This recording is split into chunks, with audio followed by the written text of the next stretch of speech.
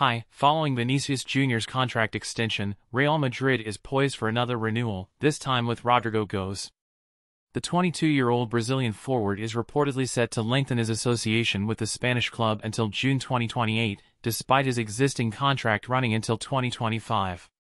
According to journalist Fabrizio Romano, Rodrygo goes will also have a staggering €1 billion buyout clause, mirroring the terms recently set for his fellow Brazilian, Vinicius Jr. With this move, Real Madrid solidifies the contractual future of their two key forwards. Since joining in 2018 from Santos, Rodrygo's initial seasons saw modest game time, but he gained prominence, especially during the 2021-22 season, displaying a strong performance in the Champions League. Notably, he contributed significantly to important matches, such as the epic comeback against Manchester City in May 2022. Last season, his role expanded, finishing with 19 goals and 10 assists in 57 games.